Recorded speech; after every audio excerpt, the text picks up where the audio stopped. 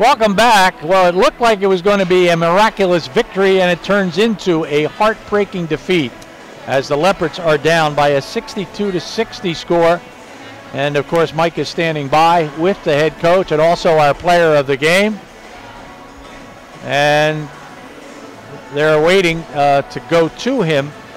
I guess the story for the Leopards tonight is Natalie Kukowski continues her double-double as she has 17 points and 14 rebounds.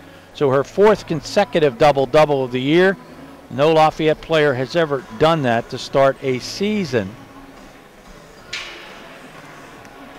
And Kia wants to get inside with her team, so we will not have an interview with Kia. As let's take a look at some of the numbers in tonight's ball game.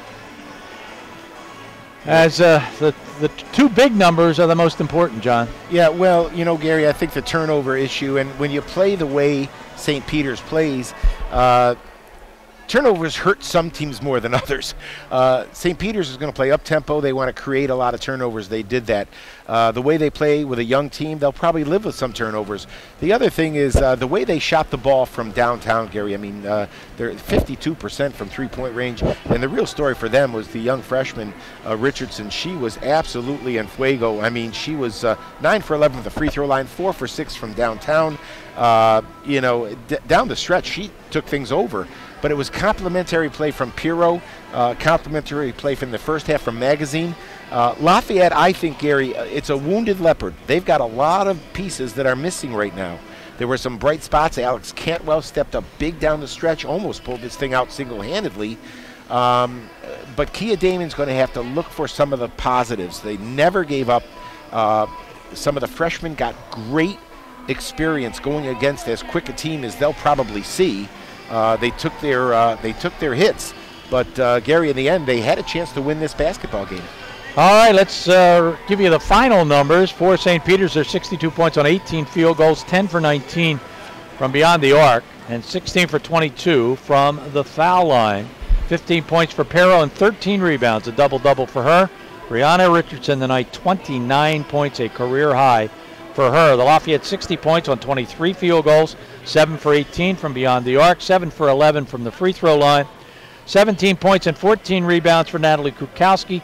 Michaela Wilson with a career high 9 rebounds. Olivia Martino with 13 points and ties her career high with 6 rebounds as Lafayette goes to 3-1. St. Peter's to 3-2. Let's go to the highlights of the night's game. Here's John. And there were plenty of exciting highlights, Gary. This young lady, Richardson, in the first half, the Magazine was on fire, Gary. She had 4 in the first half. She started off the second half with that one right there.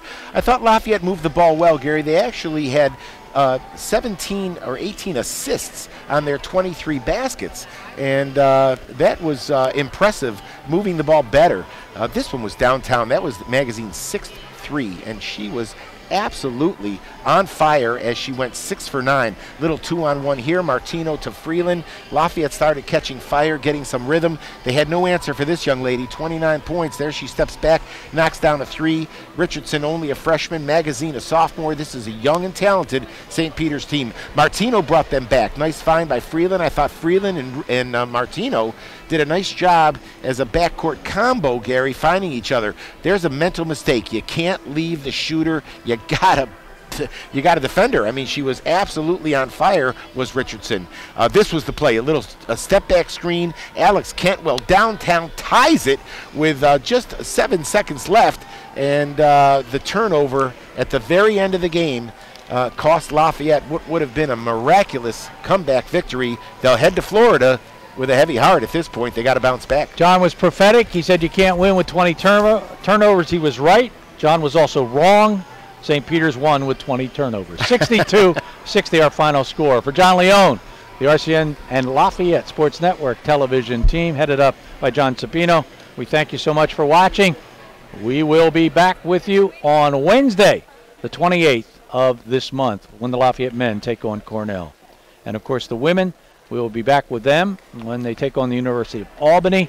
That ball game on December 1st at 2 o'clock. For Mike Joseph, I'm Gary Laubach. Good night, everybody.